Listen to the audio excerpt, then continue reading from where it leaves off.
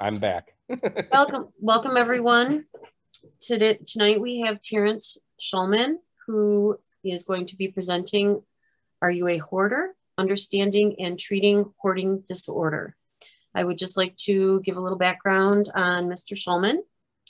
Terrence Shulman is a native Detroiter. He completed his undergraduate degree in English literature at the University of Michigan in 1987. Graduated from the Detroit College of Law in 91 and has been an attorney since 1992. He has specialized in mental health law and criminal defense work. He returned to and graduated from the University of Michigan in 97 and has since then been a full-time certified social worker and addictions therapist. He worked as a counselor at a chemical dependency clinic from 97 to 2004 and was the clinic director from 98 to 2000. Since 2004, Mr. Shulman has been the founder director of the Shulman Center for Compulsive Theft, Spending, and Hoarding in Metro Detroit. He counsels clients in person and by phone from across the US and Canada. He has authored 4 recovery books: Something for Nothing, Shoplifting, Addiction and Recovery, Biting the Hand That Feeds, The Employee Theft Epidemic, Bought Out and Spent, Recovery from Compulsive Shopping and Spending, and Cluttered Lives, Empty Souls, Compulsive Stealing, Spending, and Hoarding.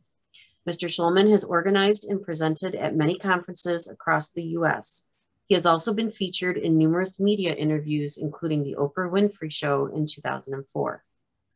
Mr. Shulman has been in recovery himself since March 1990 from addictive compulsive shoplifting and stealing. He is a founder of CAADC, Kleptomaniacs and Shoplifters Anonymous, which has support groups in the Metro Detroit area and across the US. And now I would like to introduce Mr. Terrence Shulman. Wow, thank you. Thank you, Renee. Well, hello, everybody. I think we've got about 10 people here, and I don't know if there are people watching live on Facebook. And again, this will be recorded. It is being recorded, and it will be up on the library YouTube channel indefinitely. So if you want to watch it again, or if somebody you know or love might benefit from what you're about to see and hear, you can direct them to that or contact me. My contact info will be at the end of this PowerPoint presentation, or you can just Google me. So I'm looking forward to presenting on this topic tonight on this hot, muggy Thursday, late July night. And we've got everybody muted to begin with. What I'm hoping to do is do the presentation for about a half an hour to 35 minutes, and then take a pause for a couple questions, but you can always put something in the chat while I'm talking. And the facilitators, particularly Kirsten and Renee, will maybe alert me that there's a question or a comment. We'll get to those. And then we're going to watch a video about halfway through for 20 minutes, a documentary about hoarding disorder that I think you'll really enjoy. And then we will talk about the video a little bit, maybe unmute people after the video, and then I'll continue my presentation and try to leave a little time before 8:30 for, again, open questions and answers. Everything here is confidential as it can be. So I'm not sharing any info with anybody. And even though this may be up online, so some of your questions might be recorded, at least if you're vocal. We're trying to create a safe place here because this topic for a lot of people can be shameful. Whether you're here tonight and you identify as having had a problem with hoarding, or you have family members or loved ones or friends or a partner. But part of my goal in doing these presentations, and I've been doing them semi-regularly, particularly through local libraries here in Michigan, probably for about 7 or 8 years now. And I love doing them. I never get tired of this presentation of the topic or trying to educate people and to destigmatize this problem, which takes many shapes and forms. You're looking at a photo right here. And some people's homes who maybe are attending tonight have had one or more rooms look this cluttered. Or if you've watched any of the TV programs that have been on TV now, cable TV, for over a decade, you will see kind of the most severe cases of hoarding. because that's what TV does, is they take the most intense and exaggerated cases about a lot of things, but your home doesn't have to look like what you're seeing right here for it to be a problem. And we're also trying to help people get help early rather than much later. So as Renee had already mentioned, here's a little bit about myself. I'll just keep that on the screen for a moment. I'm not going to read everything.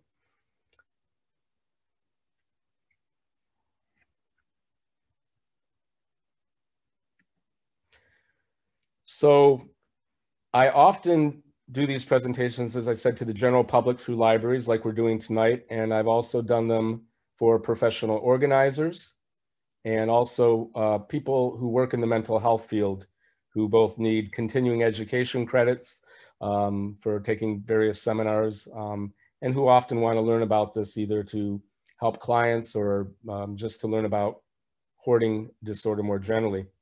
So we want to kind of talk about three main terms tonight. The main one is hoarding disorder. We may use shorthand and call it hoarding, but it is officially recognized as of 2013, 18 years ago, as a real distinct disorder. Hoarding has been around since the dawn of time, but it was also thought maybe to be a symptom of obsessive compulsive disorder and or anxiety disorder.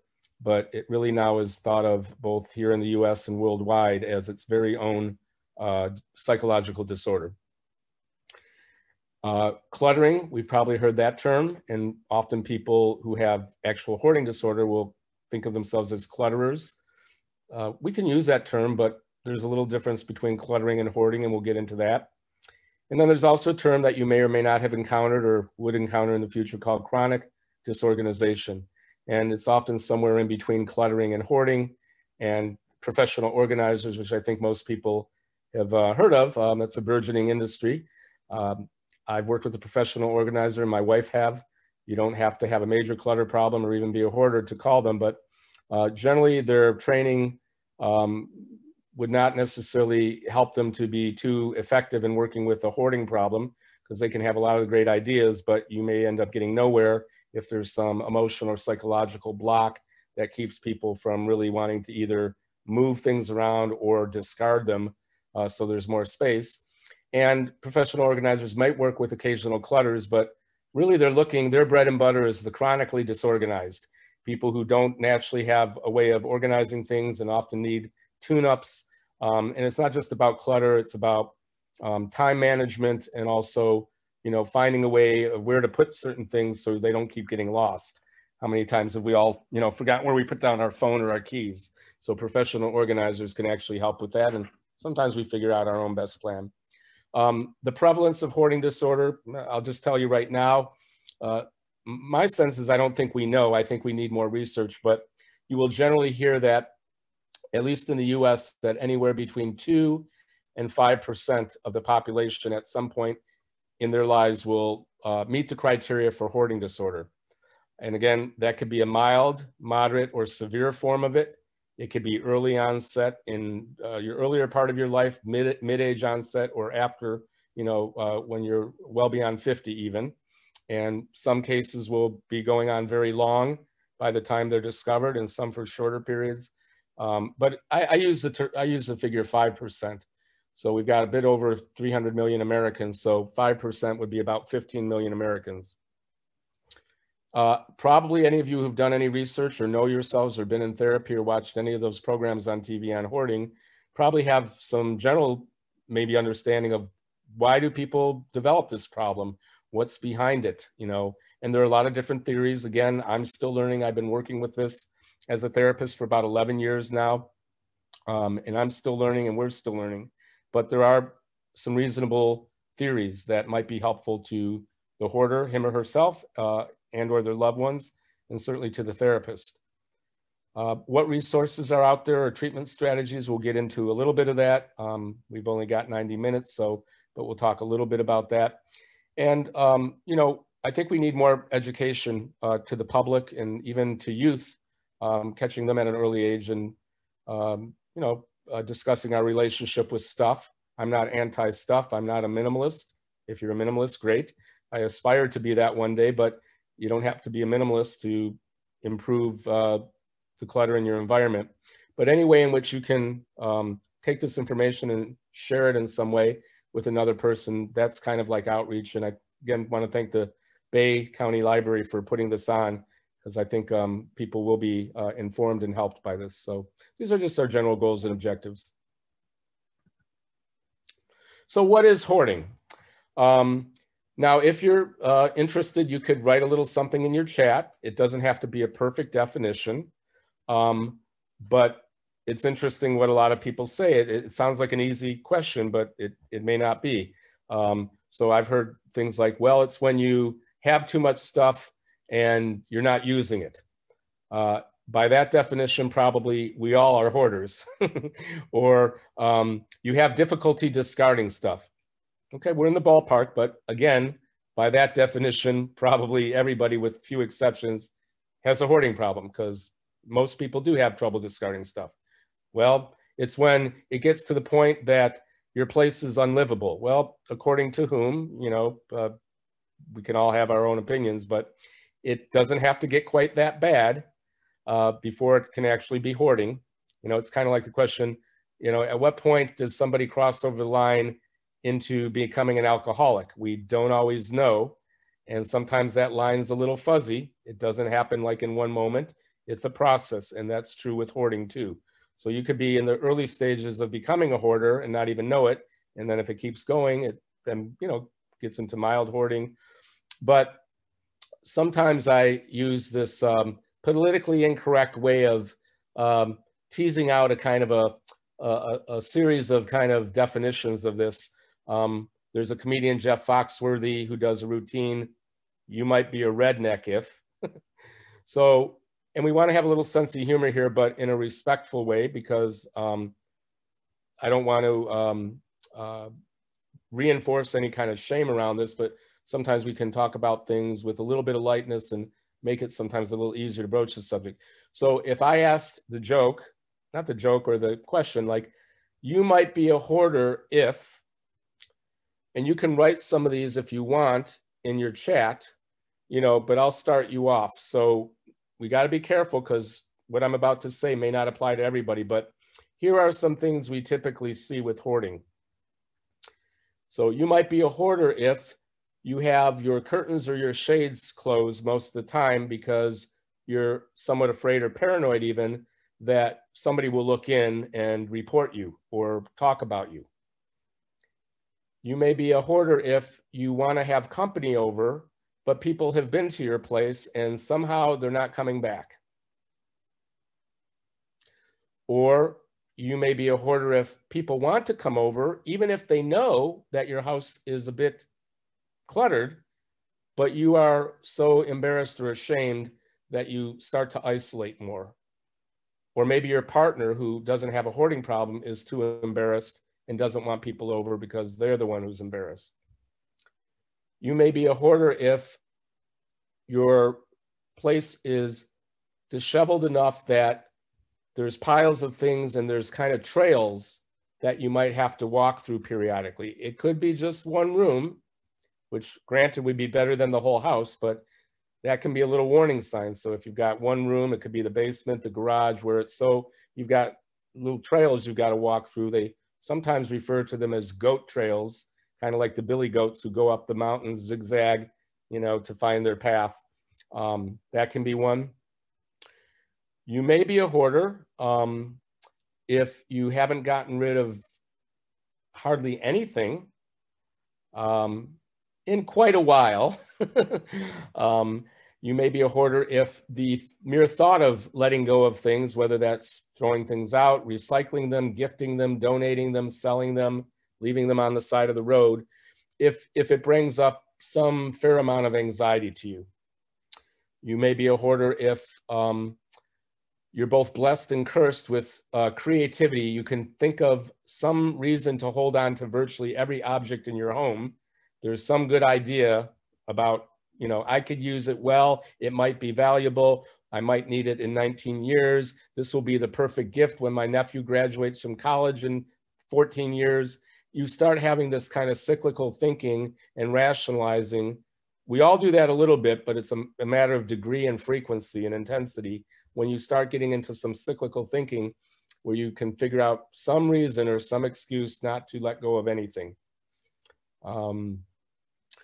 You may be what is called a passive hoarder rather than an active hoarder.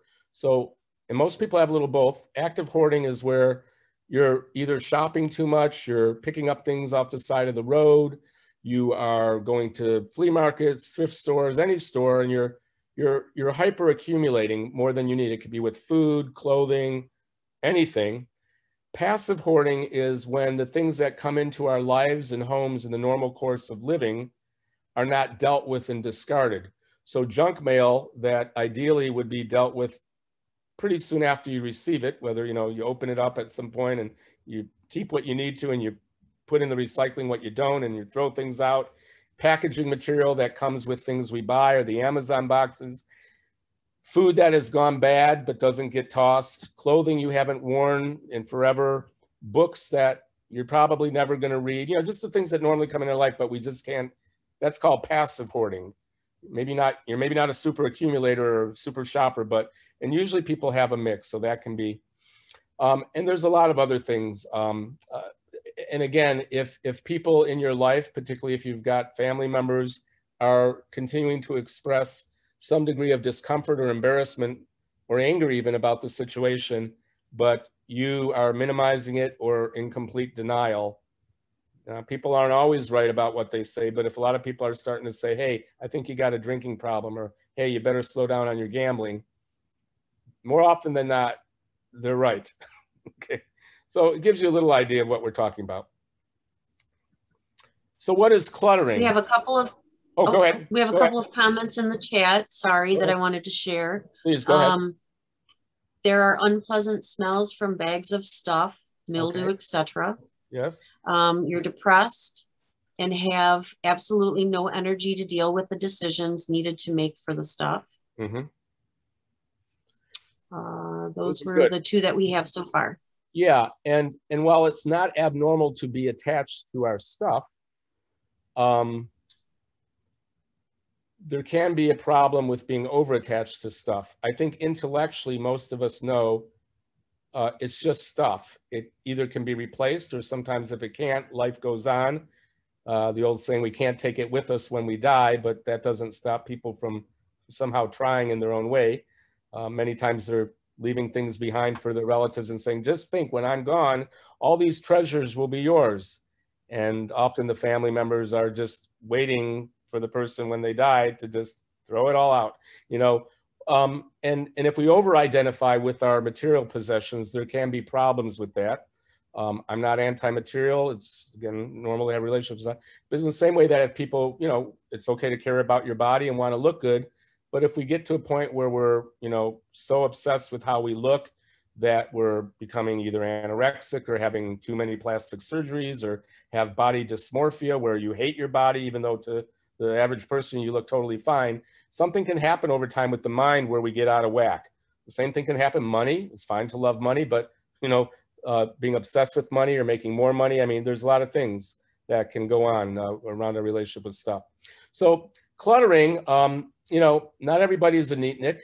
If you happen to be a real neatnik, and we'll show some visual slides a little bit later that will give you an example of, total neatnik versus little clutter versus mild hoarding versus moderate hoarding versus severe hoarding. I have some clutter. I could show you my living room right now. There's a little bit of clutter on my table. I don't know if you can even see it, but, and I find as I'm getting older, I'm 56, it's a little harder to get to things, but I try to stay on top of it. My wife, we've been married almost 20 years, and she grew up with a mom and a dad who both had pretty pronounced hoarding issues. And she was the youngest of 3 daughters, and it was really hard on her because she never wanted to have friends over. Somebody made a comment just about, odors. She always felt like her clothes or her body smelled because of the aroma in her home. And she was very self-conscious about that. Not a pleasant experience. And when her dad passed away about 20 years ago, it took a lot of work to clean out the house and put it up for sale and there was some structural damage. And then when her mom passed away after we had moved her into a studio apartment in a senior living, my wife and her sister threw out about 100 hefty garbage bags full of God knows what into the dumpsters in the parking lot. And this was like a studio apartment, probably 200, 300 square feet tops. So one of the best things we can do for our loved ones is to kind of get a little more organized. It doesn't have to be perfect to be better. And clutter is something, you know, what do you think the difference is between hoarding and cluttering? You can put it in the thing, but I think, like I said before, a lot of hoarders think they're clutterers, but, you know, clutter generally is a little less pervasive than hoarding. It may be confined just to, you know, one or two areas. It tends to get dealt with sooner than later, or sometimes later than sooner, but gets dealt with. And if somebody touches or moves the clutter, well, I don't think anybody would like that. It usually doesn't become a big argument. It's like, hey, what'd you do with my stuff? Oh, I put it over there. All right, well, next time ask me or whatever. But generally, people who develop hoarding disorder over time, they're extremely particular about their stuff. So if something is moved, generally they get a little more angry and reactive than the average person. And that can increase over time. Or God forbid, if something is tossed out by mistake, it's very difficult. Anybody else want to take a shot at it? So if you got clutter, that's okay. You don't have to be, you know, Martha Stewart. But I think we can all kind of try to keep a little bit of a guard on our clutter, because it can pile up pretty quickly. And as we get busier and busier and older, it can overwhelm us.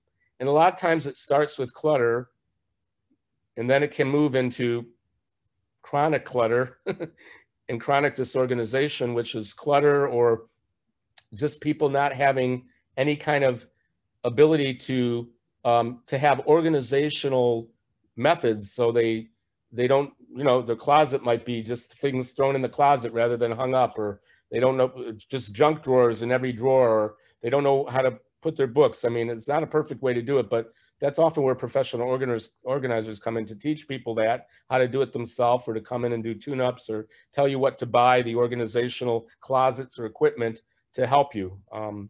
So clutter and hoarding are different. And I think I kind of just talked a little bit about chronic disorganization.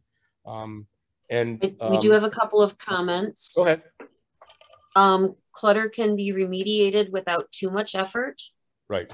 And leaving things out, not putting things away. Yep, that's right. Yeah. And there are some TV programs on, like there's a show actually on tonight at, I think, 8 or 9 o'clock on the Home and Garden TV network, HGTV, called Hot Mess House. And it's in season number 2, and it's a Canadian professional organizer. And she does a lot with clutter. And most of those things, there are various degrees of clutter. I wouldn't call any of them hoarding, because that's like a whole nother level. And that's often where the therapy comes in, and reading and support group work and family education. But okay. All right. So whether you want to show through raising a hand or chat, I believe, I'm not sure how many people we have here tonight, but I think somewhere between maybe 10 and 15. And it's quite likely that you're here because you maybe know somebody who you suspect is a hoarder. And maybe you've had a conversation with them, maybe you haven't, maybe you're not sure if they have a hoarding problem, I don't know. Maybe you know they do, but they don't think they do, so a lot of that.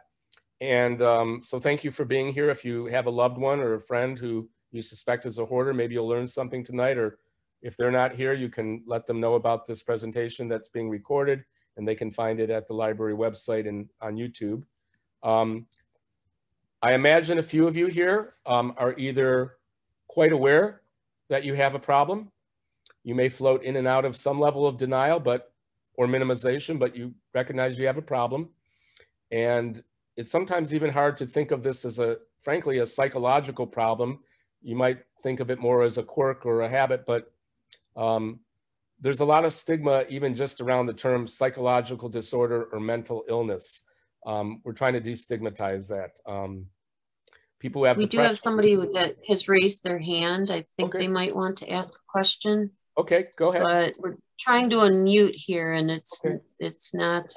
You probably have to unmute everybody, right? Let me try that. Yeah, try that. So if any of you here know you have a problem or are here to, you think you have a problem, thank you for being here. We want to applaud you because there aren't many forums for people to get together to learn about this. So were you able to unmute? Yes. Okay. I just actually put my hand up because I thought you were saying, can you put your hand up? Those that have, yeah. Okay, got it. Yeah, that's fine. Oh, okay. Thank you. Yeah, I can't see everybody, but, and then, you know, there are people probably who come to these, I know they do, I don't know about tonight, where they're just curious enough about this topic because they're interested in how human beings, you know, about human beings and behavior. And here's what I'll say too. Even if you have never had a problem with hoarding, even if you've never known anybody with a hoarding problem, although you may not know that they have a problem because sometimes people are good at hiding it. And even if you think you will never have a problem, here's my message, and I mean it. You never know. There are people who are neatniks most of their life and then develop hoarding disorder, and vice versa. They can go the other way. I know everybody says, "Oh, I wish I was a neatnik." That has its own set of difficulties for the person and for the loved ones. It's no walk in the park. Having OCD in the form of keeping everything extremely neat. So, but you never know because our relationship with stuff is complicated, and particularly as we get older, hopefully some wonderful things happen, like retirement, wisdom, learning how to accept things and not sweat the small stuff, grandchildren, whatever, you know, a lot of good things. But, you know, the other part of it is as we age too, you know, there can be health issues for ourselves, for our loved ones. People die, you know, loss of job, all kinds of different things. So losses and things like that, you know, tend to accumulate over the course of our lifespan. And that's why a lot of the people I work with various problems that they have often are kind of midlife to late onset, meaning they weren't always having these problems. So you never know. Our relationship with stuff is complicated. And also just keeping a handle on organization is easier said than done.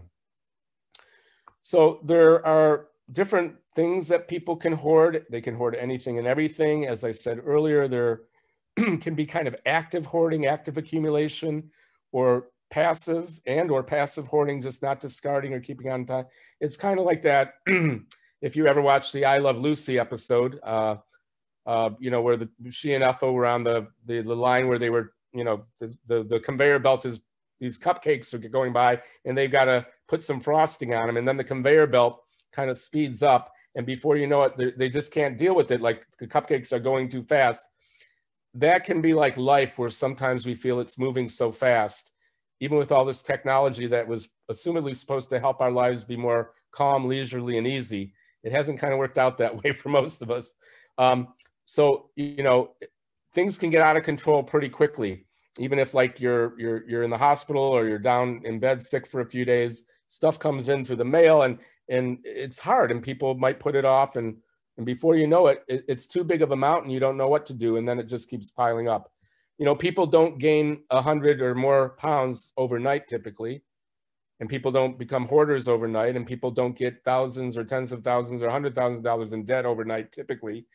They don't become alcoholics generally overnight, you know, so a lot of these things take time, and we're trying to pay attention to the warning signs in our own lives and for those around us. And so clothing is a big one. I still have clothes, but my wife and I, we try to donate once a month at least to Goodwill or Purple Heart or Salvation Army or something like that. Clothing is a big one, but and I try to at least not have more clothing than I can fit in my drawers or closets. And if it's getting too much for that, then I know like I got to donate some stuff. It sounds easy, but that's not everybody's, you know, parameters. A big one is newspapers, papers, magazines, personal papers, books, and bills. And I tell you already, I know I got more than I need in terms of books. It's not to probably a hoarding level, where it's taking up a lot of space, and my wife is complaining too much about it, or, you know, but we all have a little attachment. And one of my goals over this weekend is to read some of my magazines and then recycle them and donate some books and things like that. I hope to get to it. So if you're the kind of person who has that idea to do that, but it never gets done, you might want to seek help or ask for help from somebody. Because a lot of times we have best intentions, but nothing's getting done. So that's where coaching, therapy, a support system, a support group, packaging material, another big thing, boxes, bags, all different kinds of containers. Food. I know when we were going through the COVID, everybody was hoarding food at the beginning. You remember?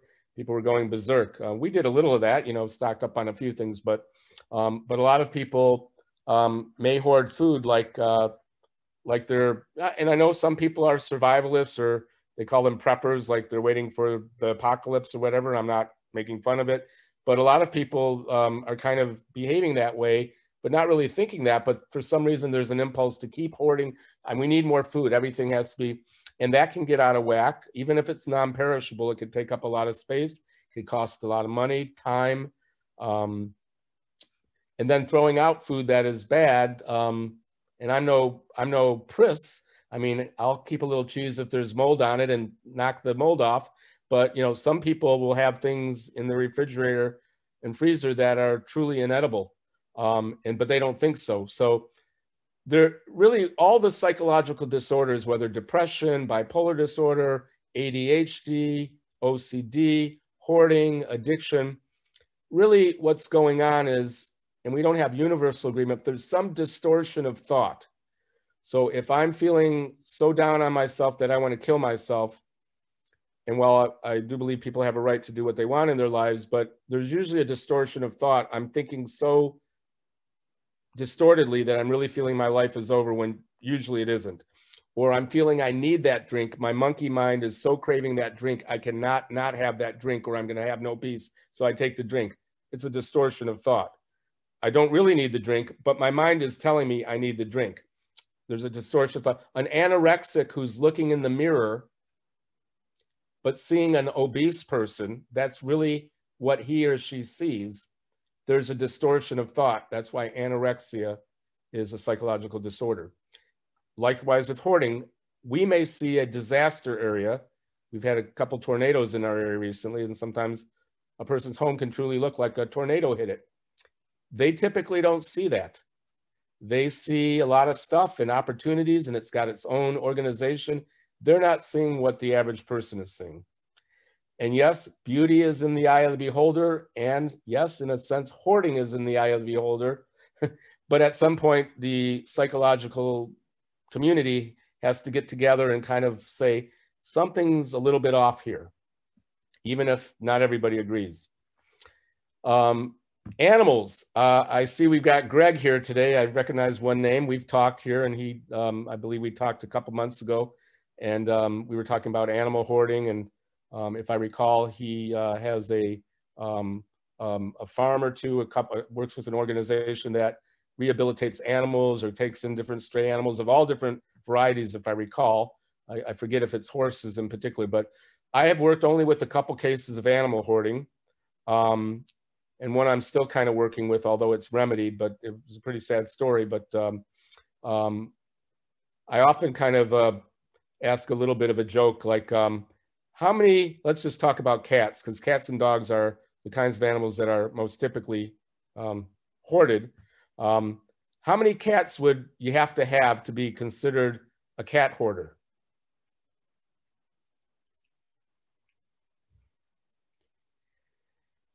It's kind of a trick question. All right. Aside from what any legal ordinance might prohibit, or an apartment building or a condo or even a neighborhood, you know, because they can have rules. I mean, you could break the rules. It doesn't necessarily make you a hoarder, but aside from the legalities, really, you can't just look at the number. You have to look at kind of like, is the person able to care for the animals in an appropriate way, or are they getting overwhelmed? And typically what you see are people who are well-intended, taking in stray animals, and then they breed, and then before you know it, they get overwhelmed, the person, and they love these animals. You know, if people love their inanimate objects, You know, I'm a pet lover myself. Imagine how much they love the animals. And they're often thinking, well, it's not the best condition here, but at least they're off the street. But they don't really think to reach out to find the no-kill shelters, you know, or things like that. And when you try to, when those things are found out, they're often in the paper, and, you know, it's embarrassing to the person, to the family. People are judgmental, and they're calling the woman the crazy cat lady and the dirty dog dude. But those are sad stories, and they're often people who are having some psychological issues that distort their thinking into believing they can really take care of all these animals. And they're very often isolated and don't have a lot of interpersonal relationships, so they rely on animals as their family, generally speaking. And not always, but sometimes many people who hoard have had difficult interpersonal relationships. I think we all have. And not always, but sometimes they're looking to things to be their family or their friends because they've been hurt by people, abandoned by people. There's a slightly higher prevalence of hoarding among persons who are adopted, because not always, but often there are complicated issues around being adopted sometimes. And then you can go on and on. Even digital hoarding, you know, how many of us have emails that we don't delete, or we have trouble deleting pictures on our phone? I might need that. You could upload it, you know, and you have to keep buying more memory, or your memory runs out. And even with your DVR on your TV, you know, I know we have Netflix and streaming too, but, you know, for those who still have a DVR, it's like mine's booked up. The 100 shows are there. And even I have to kind of go through a little, when I want more room on it, I have to go through all of them and make a decision about what I can delete. And sometimes it's hard. My brother has even a harder problem doing it. So there can be such a thing called digital hoarding, where you're having trouble deleting things. That's the problem. And then I'm sure all of you have recognized the burgeoning industry of storage units. When I grew up in Detroit many years ago, I'm sounding like an old person now here, but I don't remember, maybe there are a few of those, but now they're like almost on every corner, at least at every mile marker in, you know, major town. And I've often heard the question, could you be a hoarder, but it isn't in your home, but just like if you have storage units? What do you guys think the answer is? In other words, could you be a hoarder just with storage unit hoarding? So I don't know that I found a lot of research on that, and the way it's kind of defined in the psychological community. It tends to be confined to like the condition of your home. But the way I look at it is, yes, you can. So I've known a number of people who, you know, with good intention, rented a storage unit during a time of transition and put things in it, and then didn't have the time, energy, or even the space to take it out, but they keep paying the fees and they're never going to take it out. And then sometimes they just accumulate more things and then rent another unit. And so I'm not against storage units per se, but you want to be careful. It's a slippery slope. And I have worked with a few people who most of their stuff was in the storage unit, and they had to kind of deal with it finally because they could no longer afford to pay the rent on it. And it was a big decision what to do with it. And frankly, most of it got thrown out. And sometimes the storage place will just give you $100 and you sign over something saying you deal with it, because a lot of times, and the time and the money and the hopes and the dreams or whatever, but a lot of times that stuff never comes out. So beware of storage units, generally speaking. Some consequences of hoarding, they're various, and this list could be almost similar to a list of consequences of drinking, drugging, gambling. In other words, you're going to have a series like isolation often happens with. Now, hoarding, I'm kind of framing it as a kissing cousin to addiction. It's not listed as one, but it can mimic it in that people can be in denial about it, like with addictions. They can start early in their life, later in their life. It gets worse over time if not addressed. It creates all kinds of negative consequences, yet it continues. If you are fortunate enough even to seek help and get help, there's a high relapse potential if you are not necessarily kind of in the mindset of ongoing recovery. So I don't profess to cure any of my clients, but I can help them understand, and sometimes their loved ones, maybe how they got here, that indeed this is a legitimate psychological disorder, and that we try to treat, you know, both the actual behavior and the underlying issues that contribute to it. And we try to gradually make changes and get people kind of in a recovery foothold. And so it's going to take time, and then we figure out, you know, what might likely trigger relapses back in, and we try to avoid that. So it's, I kind of think of it as an addiction. It could be treated a little bit. There's no magic pill for this, but they're still doing research. And we don't know for sure whether it's partly genetic and partly because of things that happen from the moment we're born in life, family of origin, other things, traumas, losses. It's probably a combination. We just don't know what percentage, because they do think there might be a little bit of a hoarding gene, like they think there's an alcohol gene, but we're not sure yet. But there can be financial issues, legal issues, our mental health declines, relational issues, spiritual issues. It could affect your, you know, it could affect your reputation, all kinds of different things. So, and that's also why kind of like an addiction, it, you know, and a lot of times there's a lot of shame, and there's people are judgmental. And just like with an alcoholic, people may say, why can't you stop drinking? I quit drinking. Yeah, you got people who, you know, why can't you quit smoking? Why can't you just clean it up? How come you can't just lose weight? So we got a lot of that going on. And for some people, this is very complex, and it needs to be dealt with, you know, in a kind of a direct way, but in a educated and sensitive way. So one of the best things we can do is try to educate ourselves if we have this problem, or if we have loved ones, educate ourselves and see if they want to kind of join in. And but often it is going to take some kind of sensitive, specialized therapy to help people connect the dots and to help people get on track. There is a support group called Clutterers Anonymous that has been around for a while, a 12-step group, kind of like AA, but for cluttering/hoarding. And you could go to clutterersanonymous.org, and they have different meetings. No meetings are meeting face-to-face yet, I think, in most of the country, with rare exceptions, but they do have phone group meetings and Zoom meetings. There's a Monday night meeting out of Ann Arbor. Anybody can attend it because they have people from around the country who attend the Monday 6 to 7 p.m. meeting. If you want that info, I can give it to you, or go to clutterersanonymous.org. So here's the chunky clunky definition in what is called the DSM-5, Diagnostical and Statistical Manual of Psychological Disorders, 5th edition, that came out in 2013, so 8 years ago. The DSM has been around for almost 100 years. About every 15 to 20 years, they update. You know, they had volume 1, we're up to volume 5.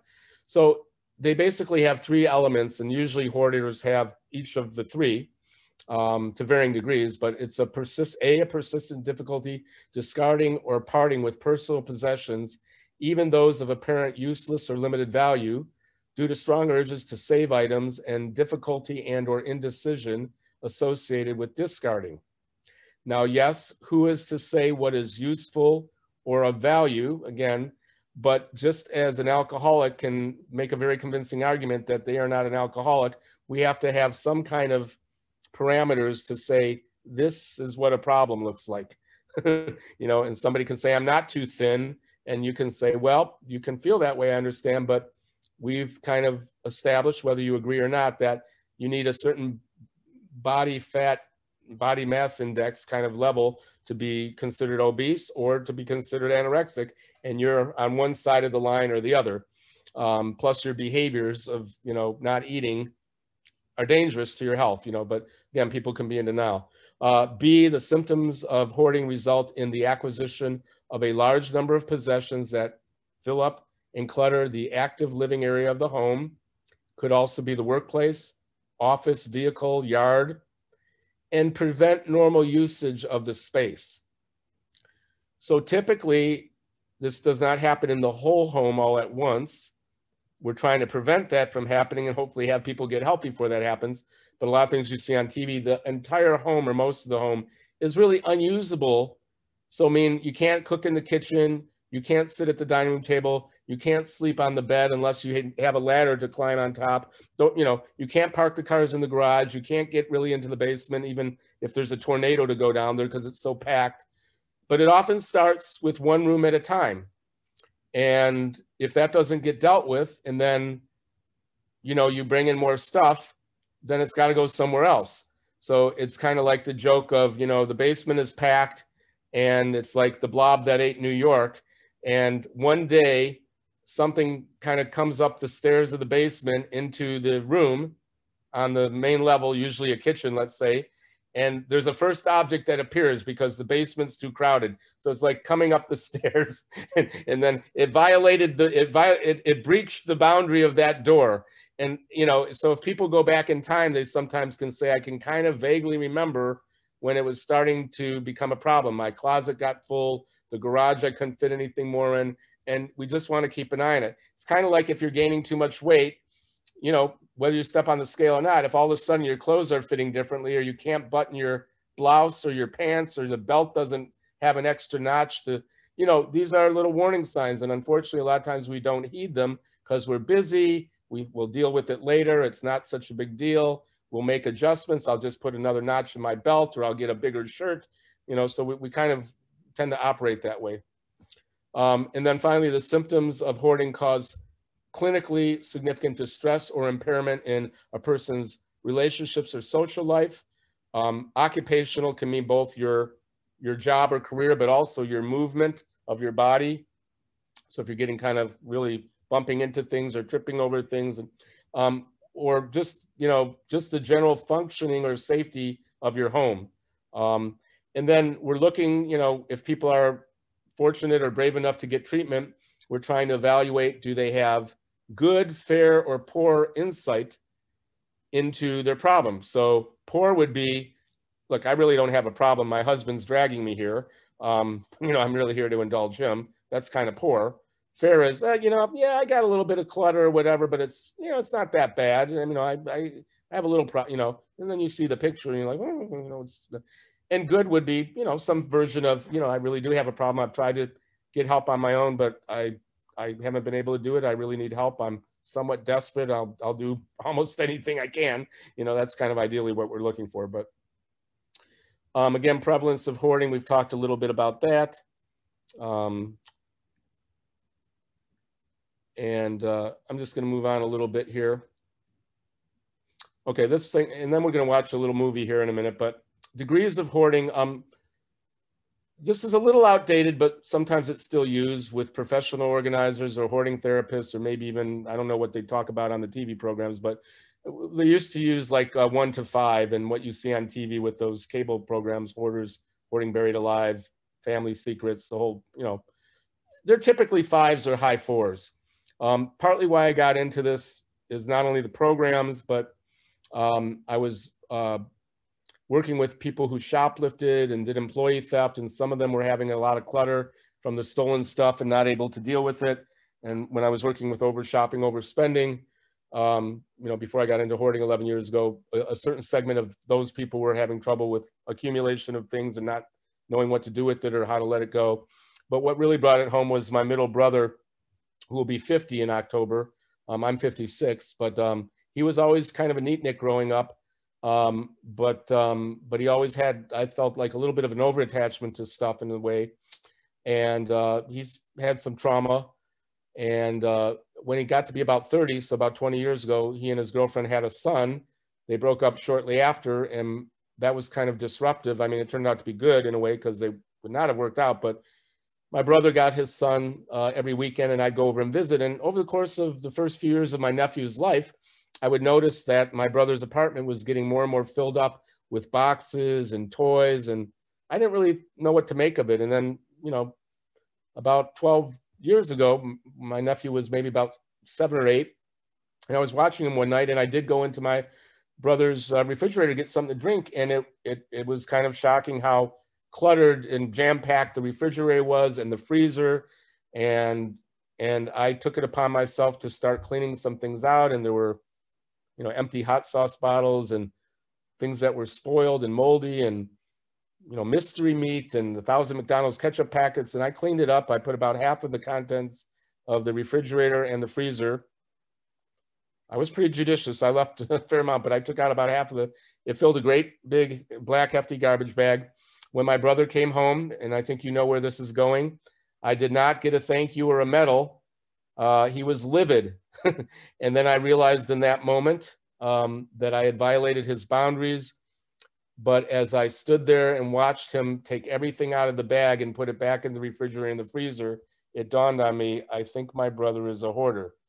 So between the boxes and holding on to all these packaging materials and and then that was the final thing. And so that's also what led me into this. And my brother's situation probably, in my judgment, was maybe a 2.5, on this scale, but still, significant enough. And fortunately, we caught it kind of early, and he admitted it and kind of started to watch what he accumulated and got a little bit of help here and there. But there aren't many people who work with this, though.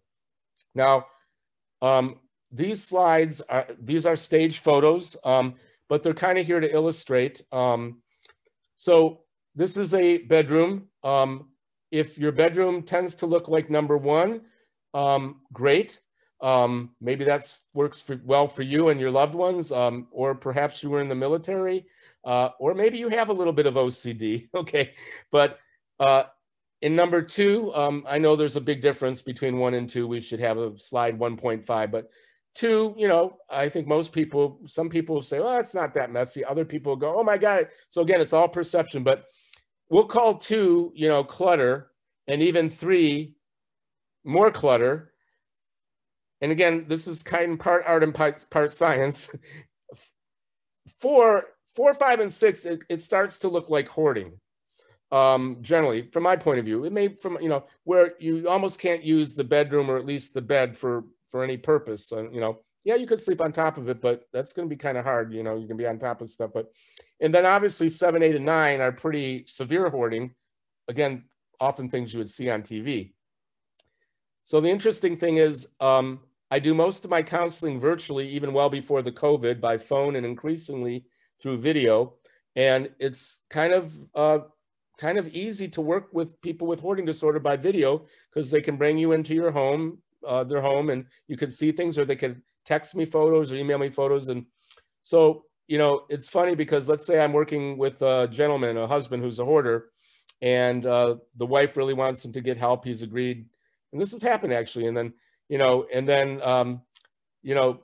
I often ask them to trust me enough to send me photos so I can really get a kind of a sense of what's going on, because often the hoarder is minimizing the condition of the environment, just like an anorexic or overeater might minimize their conditions, or an alcoholic.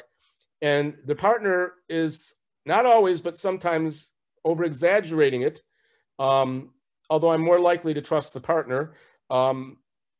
Not that the hoarders are trying to be intentionally dishonest, they just have a different perception. So I might ask the gentleman, I say, your wife says that your bedroom is one problem area where it's really cluttered and it's driving her nuts. What do you think? And he goes, no, I don't think it's that bad. Well, I understand. Well, can you send me a picture of it? And he might, or I can actually email this to them. But typically what happens is, let's say from my perspective, objectively, I look at their bedroom and it looks like a 4 to me. So it looks like, let's say, I'm using one example.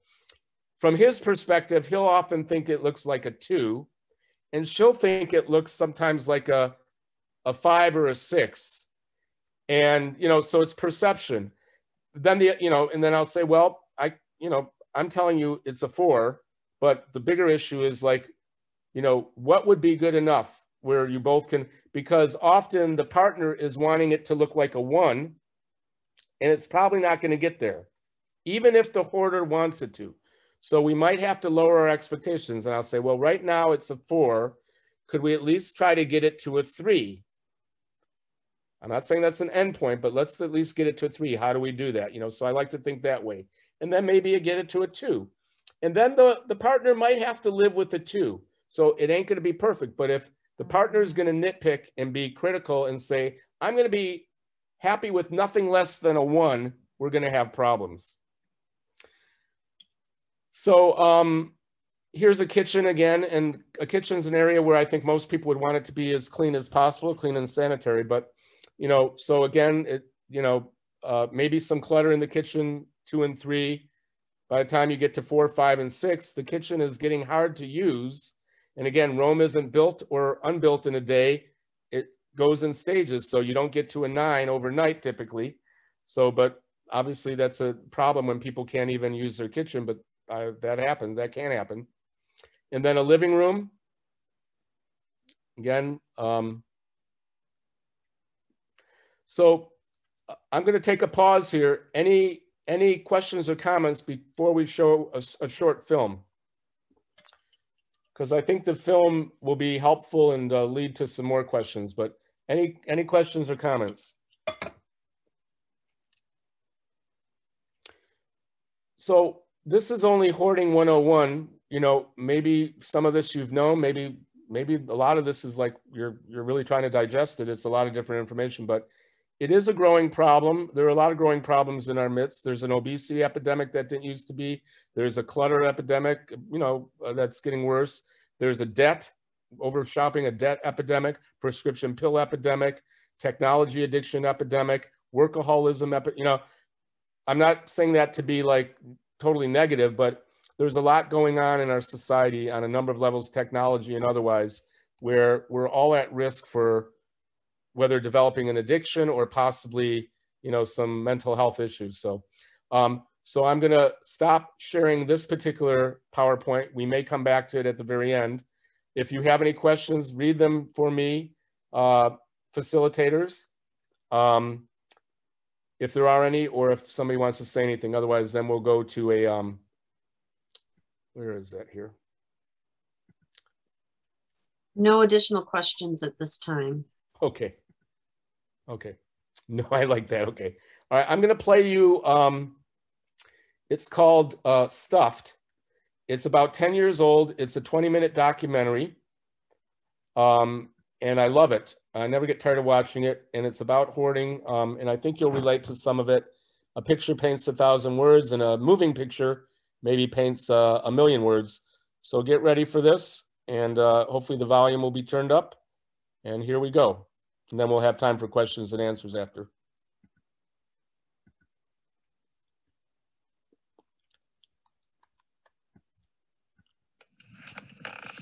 The white sales have started.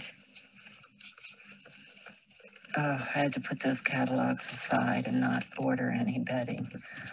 Oh, and it's too bad because there's some nice stuff on sale.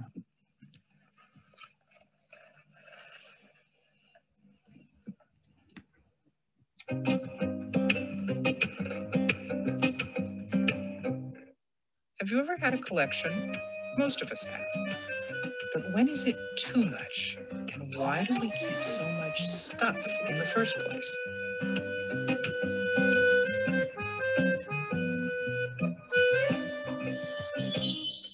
You see it in magazines all the time. There's one book on the coffee table and a little flower. You know, that's not me.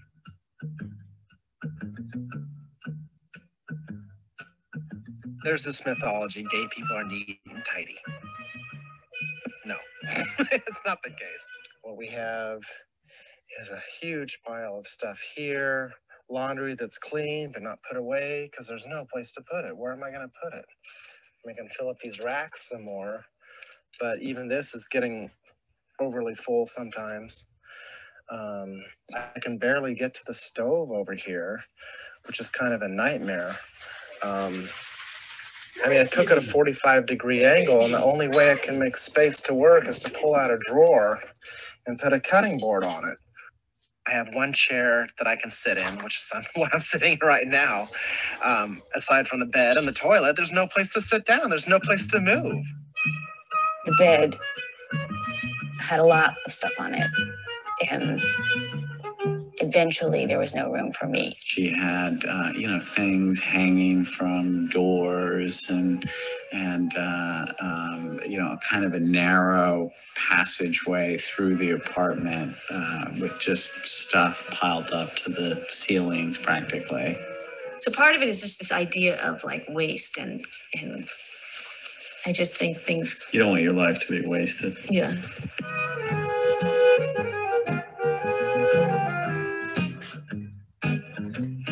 It's like living on a ship.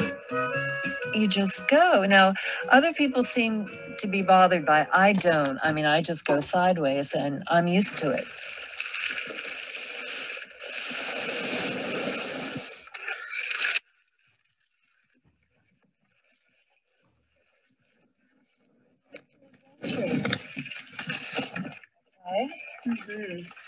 Now, yeah, this is how it gets dicey. An estimated 2% of the population are compulsive hoarders. That's one pack rat out of every 50 people. Extreme indecisiveness, procrastination, and disorganization are all characteristics of the compulsive hoarder. It's also driven by fears. Fear of making a mistake, fear of losing something you might need later, fear of throwing away a part of yourself. People hoard all kinds of things.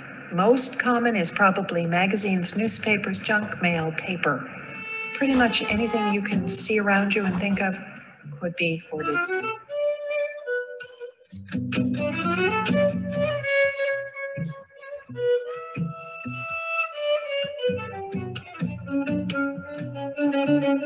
The notion for a lot of people who have a hoarding problem is that I need to keep this because it might be valuable.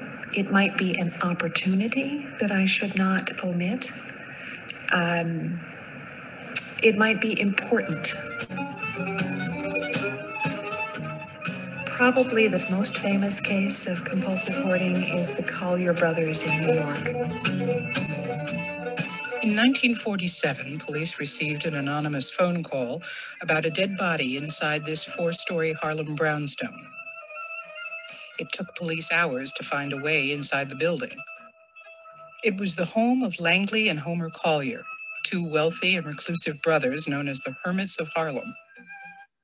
The Colliers lived completely cut off from the outside world, without heat, electricity, or human contact. Altogether, the mansion contained 136 tons of junk, and it was rigged with booby traps to protect the hoard. Among the brothers' stuff were thousands of books and the chassis of their father's Model T Ford. For years, Langley had cared for his brother, who had grown blind and paralyzed. Langley saved thousands of newspapers for Homer to read in case he regained his sight. Workmen found Homer's body right away. He had died of malnutrition. The hunt for Langley's body lasted weeks. Finally, they found him a few feet from where his brother had died. He had been crushed under a pile of stuff.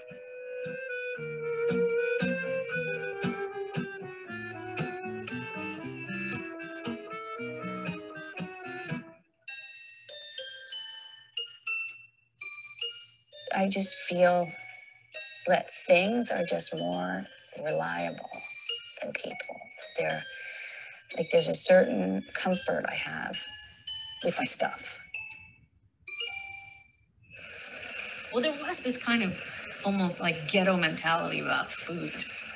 You know, we were taught about the Holocaust really young, and there might not be enough, so you have to save it. And we weren't allowed to eat the canned food in our house because that was for an emergency, like a war. Yeah, and this was Connecticut in the 70s. I was sent away to camp every summer. And I came back one summer and all of my toys, all of my doll collection was gone. When I asked my grandmother, why she did it, she said I had too many toys.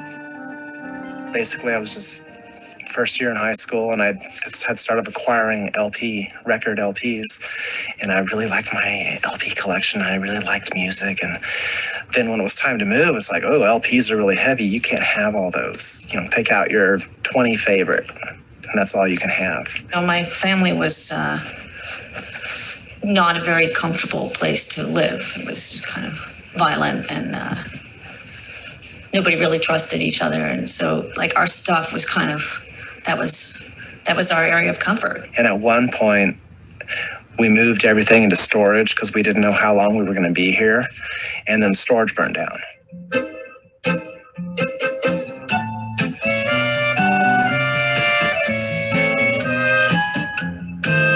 I think that a lot of hoarders think they're collectors, but I think that real collectors want to have an order to their collection. I have no idea how many dolls I actually have. There's so many. I think I might have around 1,000, but I've lost count.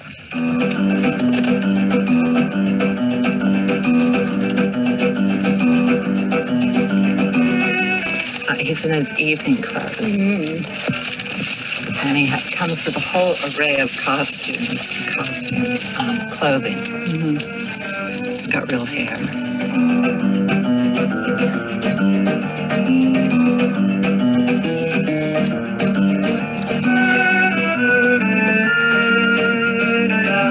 These are Dr. Zayas, Galen from the TV series, and this is the Indonesian Hanuman from the myth of the Ramayana.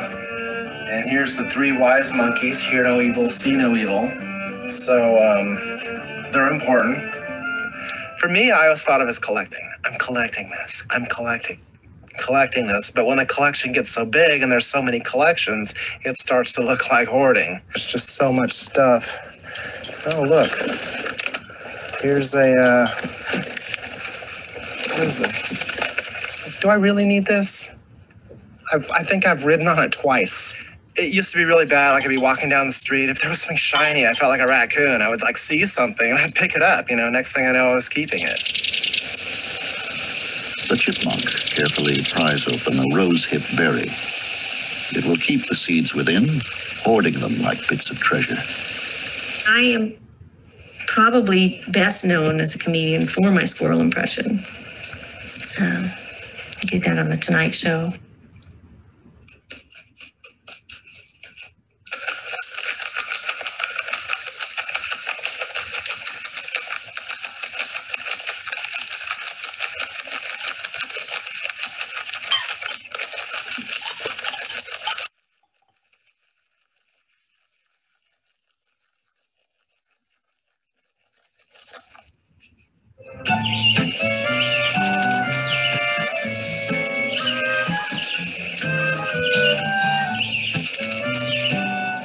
Probably was a selection advantage to individuals who stored away food items and probably non-food items, say tool making supplies for times of need. Hoarding and saving clearly is a conserved trait along the entire animal kingdom. There's what you might consider a hard wiring for collecting behavior in our brains. I'm not a collector. I just am more of a pack rat. You probably don't even know about this, but because it's in our storage crate in LA. But I have a 400-piece Victorian dollhouse kit, which I haven't put together, but I was saving that in case I ever had like a breakdown or something. And be my little project. I mean, I wouldn't buy that now because I don't think I'm going to have that breakdown, but I'm just saying. This is something that you bought as an adult? Yes.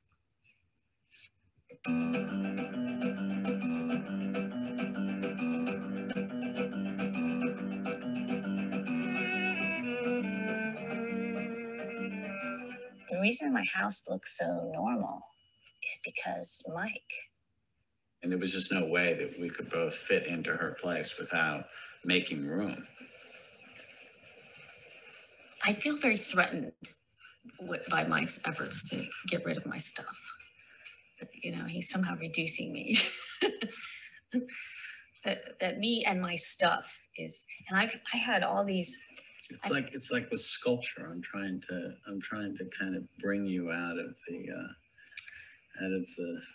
no, you're block not. of wood. You're just trying to get rid of the thing marble, that distresses you. And then the other thing that we have is I always, if I ever propose that we get rid of anything, even in magazines, you know, I'll be sitting here and there'll just be a huge stack of magazines there, and I'll say, hey Beth, can I throw some of these out, or can I? No, don't. When my boyfriend comes over, he'll immediately start pointing at things and say, can we get rid of this? Do you really need to keep this? This Sunday paper's from 3 weeks ago. Do you really need it? Nobody's actually been up here. I just can't let anybody see this. It's too, and after the therapist came in and said, you know, this isn't normal, don't you? I just can't chance it. I just can't chance it. On the one hand, I want to keep it all around me and make this cave for myself. And on the other hand, I really want it to be clean because, this is a reflection of what's in my head.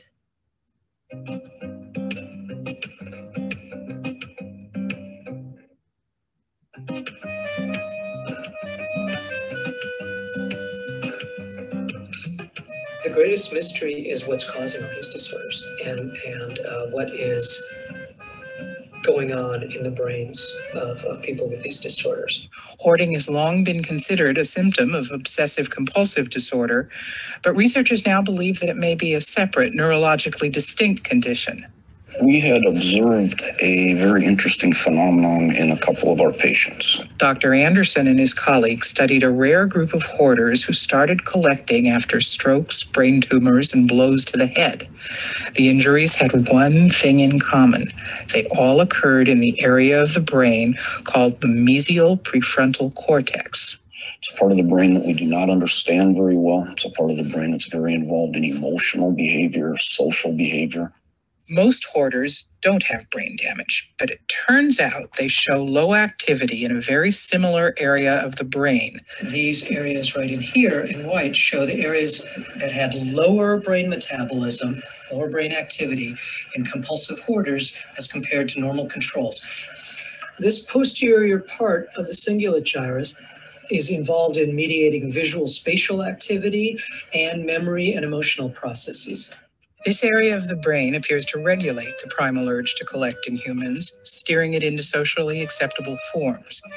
In compulsive hoarders, this mechanism doesn't work properly, and the drive to collect runs unchecked while the clutter piles up.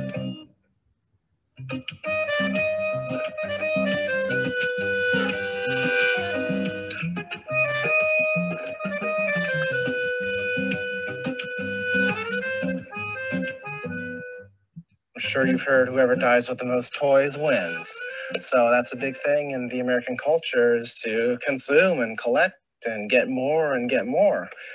They never tell you where you're going to put it once you get it bought. I realized it was a problem for me when health inspectors were coming, and I just about died. The health inspectors showed up, and what they said was, "Wow, you have a lot of stuff." That's exactly what they said. And I went, "Yeah." And since a lot of it's hanging from the ceiling, they said, "Well, you put it up there. If there's an earthquake and all the stuff falls on your head, it's your own fault."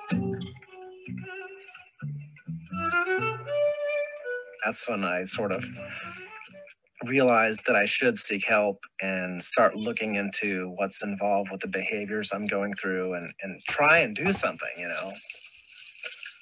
I keep watching these programs on television where these professional organizers come in and help people in a matter of, days. The apartments are fantastic and they come in and paint for them and give them new furniture and, $3,000 and the place is all fantastic.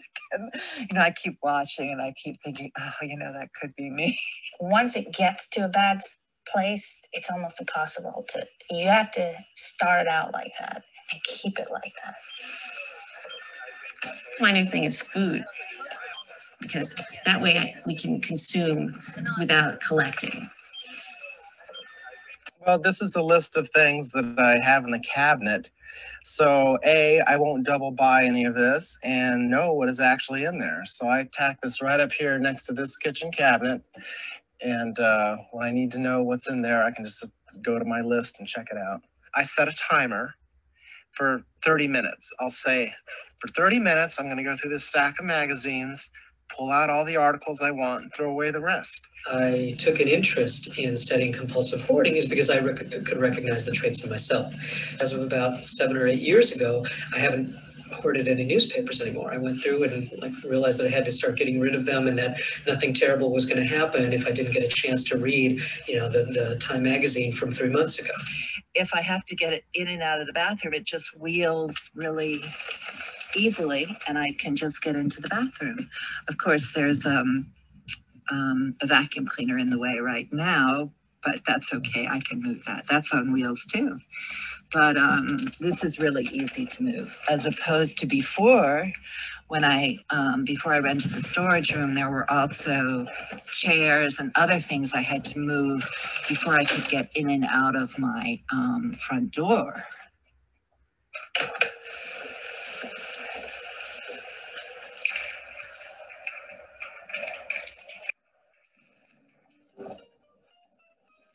I still have some control. I'm not a complete hoarder yet. Could somebody give me a push, please? Oh, thank you. That's all I needed was one push. It's amazing how you can become very attached to things. And it's stupid. And a lot of this stuff you can just get rid of. And it's very freeing.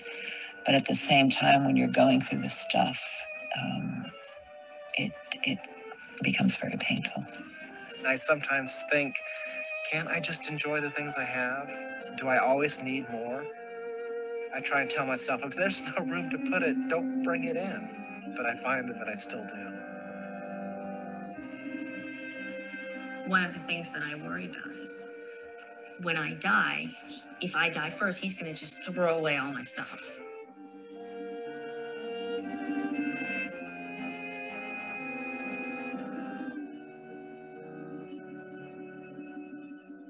When I moved the things into storage and I was thinking about them, you know, I really don't want them back.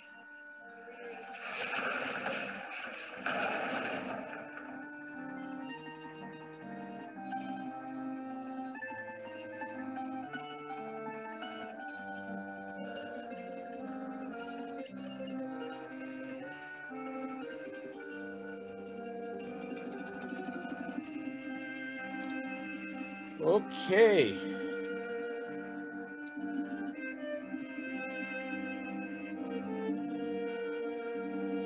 One second.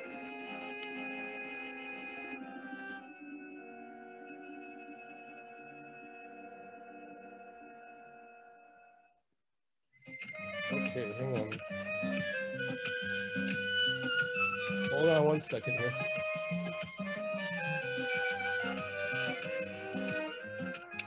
Oh man. All right, trying to find.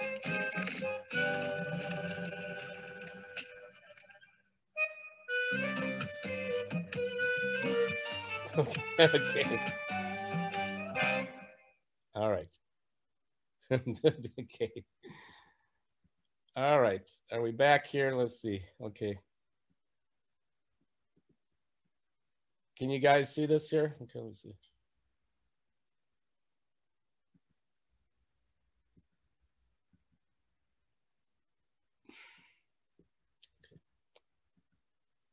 Can everybody see me in the PowerPoint again?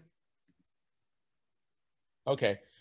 Let's unmute everybody and let's see if we can release the hounds here. We trust that you'll maybe one at a time. So any comments about the video?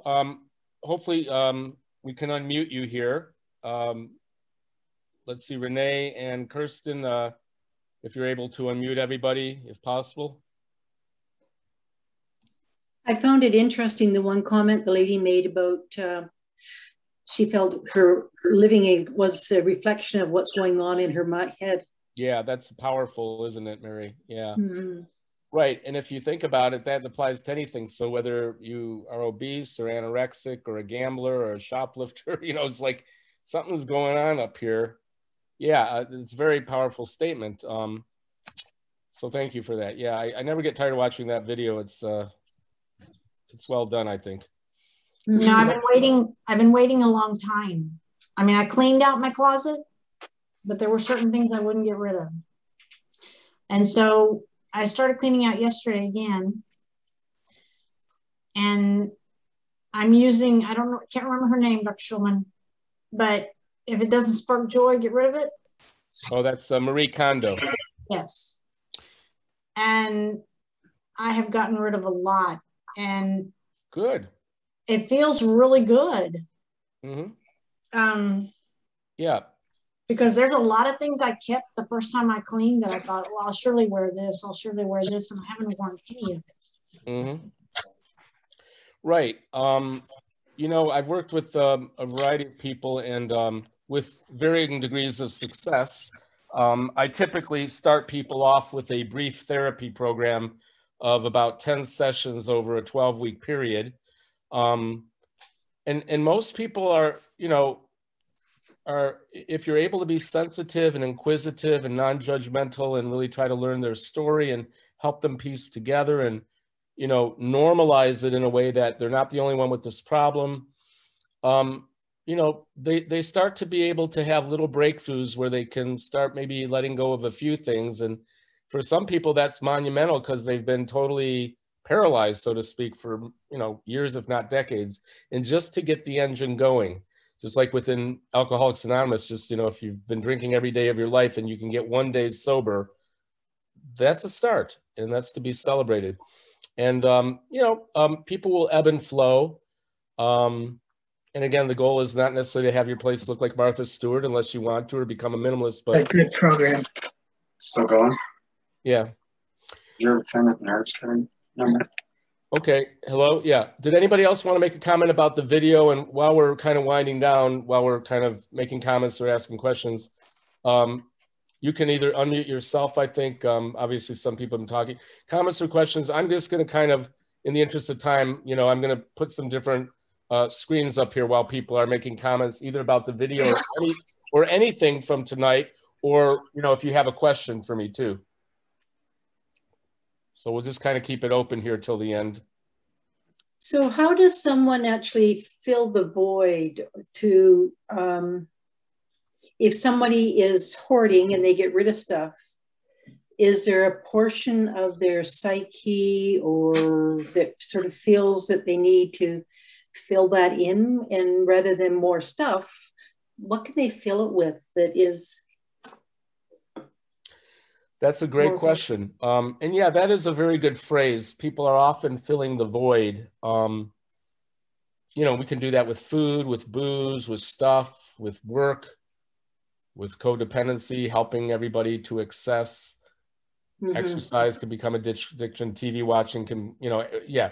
So, well, that's where recovery comes in, whether you're in whatever you want to call formal recovery, which might be involving therapy and support group attendance and, you know, things like that, but, or even general. I mean, the key is, well, to, yeah, because nature does tend to abhor a vacuum, but partly we're looking for balance of ultimately where we, you know, we're not feeling as much of a void, or even if we are, we can either just sit with that feeling and breathe through it and let it pass, or sometimes people just need to lay down or take a nap, believe it or not, to fill that void if they're feeling empty, and then they can get up and be refreshed. But ultimately, you know, recovery can fill a void where you're talking to other people and you're learning about yourself, and it could be challenging, but also very beneficial. It could be reading, it could be getting out in nature, it could be, you know, any number of healthier alternatives. Unfortunately, what a lot of people do is they trade Peter for Paul, and they maybe stop shopping, but they start gambling, and then that becomes a problem. Or they stop drinking and they start using drugs excessively, or they stop smoking and they start drinking, you know. So we tend to do a lot of that too. And part of it is filling a void, but part of it is just like not knowing how to feel our feelings and how to kind of deal with the things that have happened in our lives that maybe have been painful that we don't know even how to deal with. But I think through reading, through family support, through therapy, through support groups, watching educational videos, you can kind of start to recognize, yeah, this is hurtful, this loss that I'm trying to overcome or fill the void with, but it's not really, I mean, it seems like it's filling the void, but it really isn't. It's causing more problems, and you're not really healing the loss or healing the trauma or healing the betrayal or the hurt or whatever. And then, you know, so we're trying to find ways to deal and feel and not have to rush to fill the void quite as much, because sometimes we just need to feel whatever. We might have to feel the sadness, we might have to feel the anger, we might have to feel the guilt, the confusion, the whatever, and deal with that. Whether we talk about it, we feel it, we breathe, we pray, we journal. There's a lot of things you can do, but it's easier said than done if you've been used to doing it a certain way for so long, or only doing maladaptive ways of trying to numb your feelings or avoid your feelings, or, you know, in an illusory way fill the void. But we are trying to fill the void. And for a lot of people in recovery, they find out that, you know, the support groups fill a void because I'm connecting and I'm dealing, or, you know, going on a trip, or getting back to a hobby, or work, you know, or finding a better job, or getting into a relationship, or getting out of a relationship. I mean, there really are a lot of ways. It's up to the individual to figure out you know, what works. And there's a little trial and error, but I don't know if that was a satisfactory answer, but there's times I've been in recovery for a long time from shoplifting and codependency, and I still feel empty at times, and that's a kind of a human experience. And I'm better. I'm not perfect. I mean, you know, sometimes I'm zoning out to too much TV, and I have to kind of check it. I have to watch my workaholic tendencies, and you know, and I don't know about you guys. Maybe that's why I went into addiction therapy, because the more I'm living, the more I find that I can become addicted to almost anything. I mean, I was never a shopaholic. I was the opposite. I was a shoplifter. But when Amazon came on, you know, I was starting to, and I'm a bargain shopper, big surprise, right? You know, I used to like the 5-finger discount, you know, but I would be buying too many bargains, and, you know, it didn't get quite that bad, but, you know, it was enough where I had to kind of catch myself.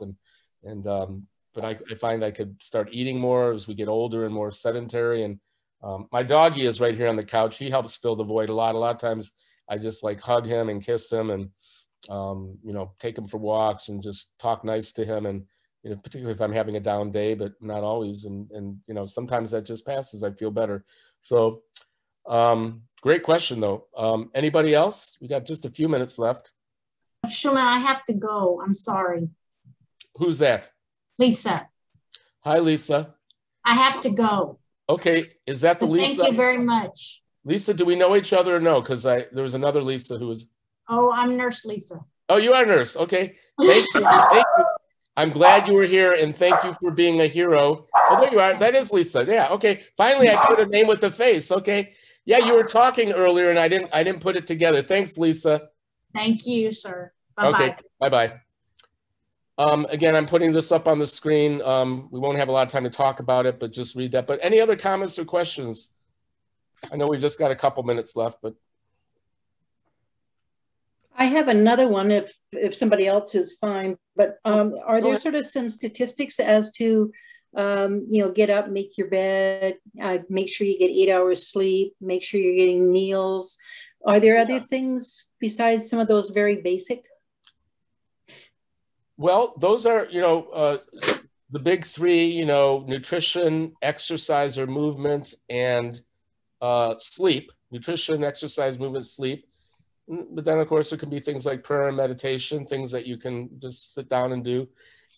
You know, everything helps. So a lot of times getting into recovery, and if you're, you know, if you're finding it hard even to stop the addictive behavior or the hoarding, even if you start just getting into therapy or joining a support group or reading about it or trying to break your pattern and get outdoors a little bit, something that's a little more healthy and life affirming, and it can kind of dislodge the stagnation or the paralysis a little bit. So sometimes you got to come around it, you know, from the back way, and then, you know, start doing other healthier habits. But a lot of people who come to me, not always, but usually, most people get into therapy when there's a crisis. And with hoarding, those crises can be numerous. It could be a marriage on the brink of divorce. It could be the kids are being affected. It could be there's a health and safety issue that's alarming and needs to be remedied. A few cases I've had where my clients have, you know, had to put their home up for sale, and they had to deal with the hoard, you know, in order to get it cleaned up enough, and, you know, to show the home. You know, sometimes people just get older. They can no longer even do anything about it, even if they wanted to. And now you're bringing in friends or family or other people to try to declutter, and that can be really challenging for the person with the hoarding. So there's all kinds of crises, but we're trying to handle things, if at all possible, before it gets to a full-blown crisis. Unfortunately, for most people, it's going to take a full-blown crisis to even think about dealing with it. That's kind of sad, but that's often the case. And I've seen that in my own life at times. But there's a lot of things we can do. Getting educated, and because sometimes we're beating up on ourselves, or our family is not helping because they're mad at us and they're telling everybody, and they're contributing to the problem. They're throwing out our stuff without permission, which only aggravate, you know. So a lot of, you know, just like if you're trying to educate the family about the disease of alcoholism and maybe have them get into therapy or have them go to an Al-Anon meeting, which is for the loved one of the alcoholic. You know, there's a lot of things that can be done for the individual and the family. I don't know if that answered your question, but there are definitely a lot of components. Thank you. Yeah, no, but you guys are a great group here. We got time for 1 or 2 more comments or questions, and I think we're already at the 8:30 hour, but anything else here? Isn't it funny how, like, believe it or not, a lot of hoarders have perfectionism, and people say, well, I thought perfectionists were the ones who's like everything was totally neat and clean, but you can kind of see how they have the perfect idea for this and that and all these great goals, and they get really upset if, you know, they throw something out or somebody throws it out and they wanted it or needed it. I mean, nobody likes that feeling when you've let go of something. Oh, I could have used that.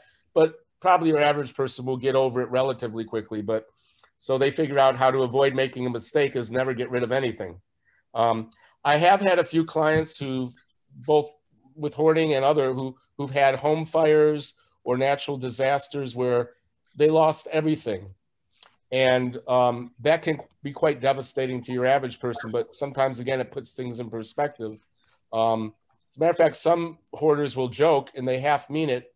If only I had a house fire or a tornado or some, you know, if there were an act of God or nature, that's the only way I think I could solve this problem, because I can't make the decisions. It's too hard.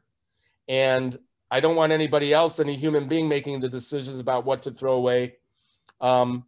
And you know, the whole idea is, you know, maybe to gradually both talk about how this happened, feel through the feelings. Letting go of things can be difficult, but it's a little like exposure therapy with somebody with OCD. If I'm a germaphobe and I'm afraid to even touch a doorknob because it's going to have germs, I might have to, you know, talk about it a little bit, and then gradually, maybe I put a latex glove on first and touch it, you know, gradual. And okay, I can do that. And then maybe I just, with my pinky nail, touch the doorknob real quick. And then you kind of build up and find. So what we're looking for is just to be able to be willing to let go of a few things. And not always does it just, you know, get easy after that, but at least you have one breakthrough. And then as you're understanding and the family's understanding, and you're feeling a little better about yourself, or you're more motivated because you have a goal. Like if it's getting your husband or your wife off your back, you know, that's one goal. If it's realizing I'm getting older and I won't have the energy or the mind even maybe to deal with this, so I better deal with it now. Or if you're coming to terms with the fact that unfortunately you have all these treasures that you want your kids and grandkids to cherish, but you're getting the sense that they don't really want it. Well, maybe there's a favorite charity or a library or someplace, you know, you start, you know, there's all these little things that come together. Or you have a friend who comes over and, you know, is maybe surprised, but still loves you and says, how can I help? So it can, this process can evolve in kind of mysterious and wonderful ways too. But, and then I'm not going to get into animal hoarding too much. Greg, I don't know. We do have one. Okay, go ahead. Final question. Okay, go ahead. It's from Greg. It says, with involuntary action being harmful, how does one go about introducing interventions to the hoarder? Well, I've never formally done an intervention, and, you know, interventions, I assume, I know a bit about interventions with drug and alcohol use. They're kind of similar regardless of, let's just call hoarding like an addiction. And certainly there can be intervention, but each one is a little unique. So it varies on the person and whether you're going to have a professional interventionist with you or you're going to try to do it as a family. But sometimes what happens, I've had a few cases where the hoarder will either not acknowledge a problem, or they acknowledge a problem, yet they won't move any stuff out. And the family is kind of fed up. So they sometimes will do something like, you know, maybe we're partly to blame for this because we've kind of enabled it over time, or we just threw up our hands and we didn't know what to do, but we can't do that any longer.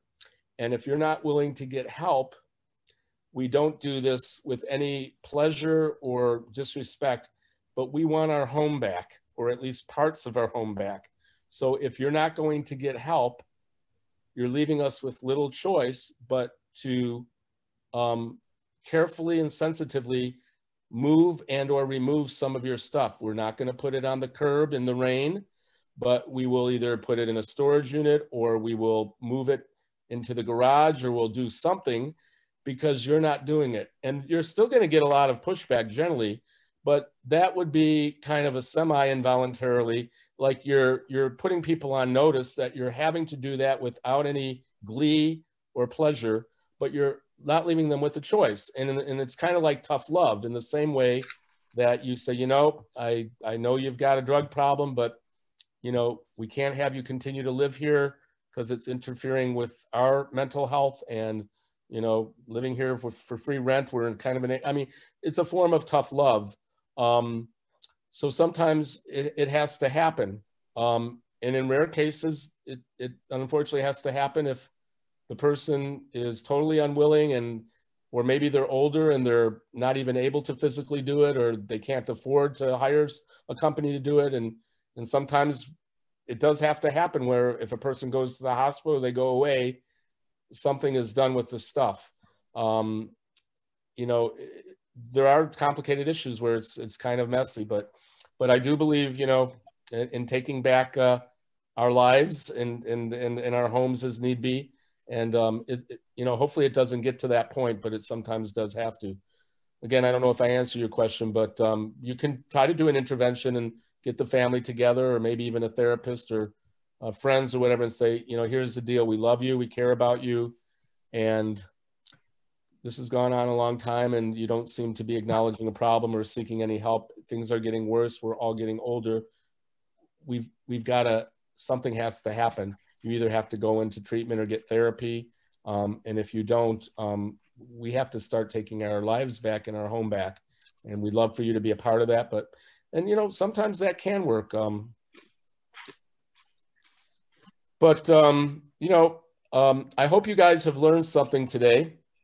Let me just say, in certain cases, with harm reduction, a lot of times the best you can do, and this is true a lot of times with seniors, where you may not be able to get them to acknowledge a problem or enter treatment or whatever, but you might get your foot in the door, literally and figuratively, so to speak, by saying, look, here's the deal. We have to at least remedy what we call health and safety issues that you may feel are non-existent, but we are very alarmed by, and there are certain laws and health laws, and especially in your senior living, where we have to at least remedy this. And sometimes they'll be halfway reasonable, because it might involve not removing too many things, but moving. So like if piles are too high, or, you know, there's areas where you could trip, you know, remedying those, or making sure entrances and exits aren't blocked, and things like that. But it really can be a health hazard as we grow older.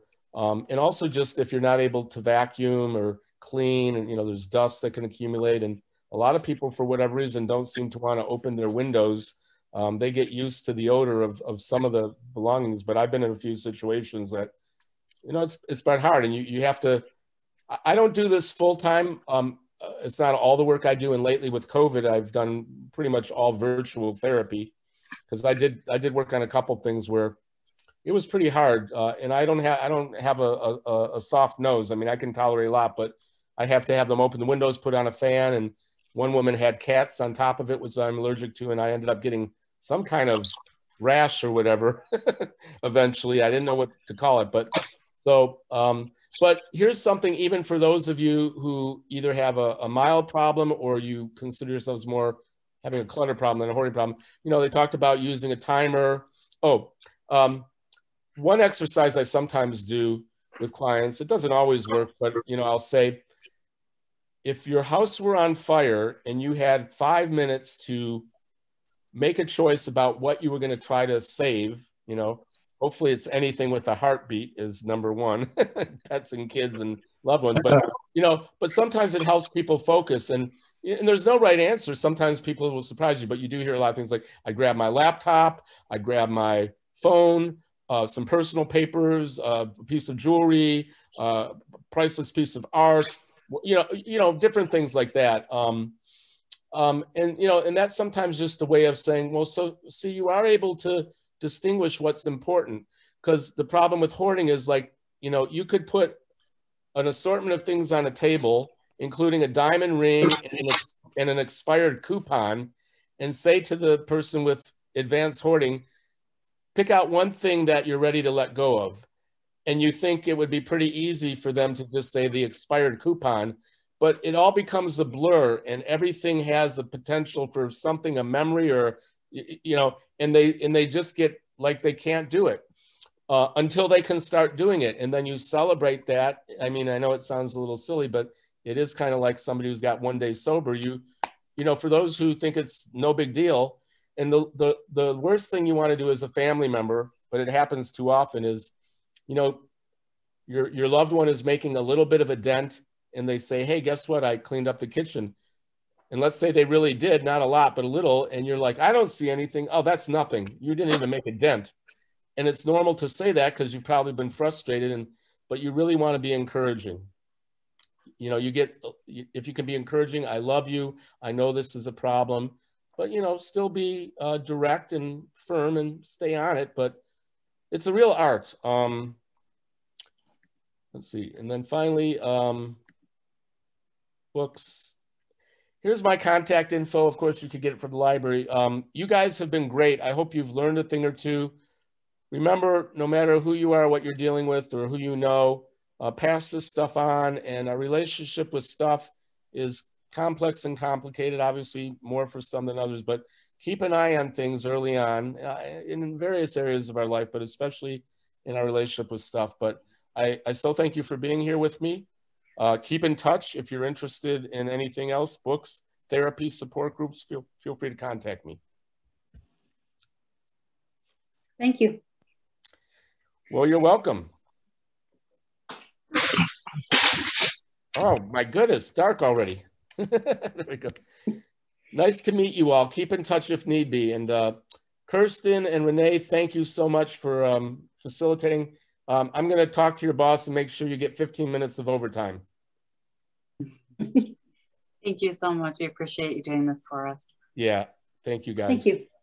All right. And it will be up on your YouTube. So anybody wants to see it again, you could either call the library, go to their website, I assume, or some way you'll get people to a YouTube link, including I'll look for that as well. Yep. And the Facebook Live, you should be able to go back and watch as well, too, on our Facebook page. Great. Thank you, everybody. Blessings to you. Have a great rest of your week and weekend. Thank you. Bye. And go USA.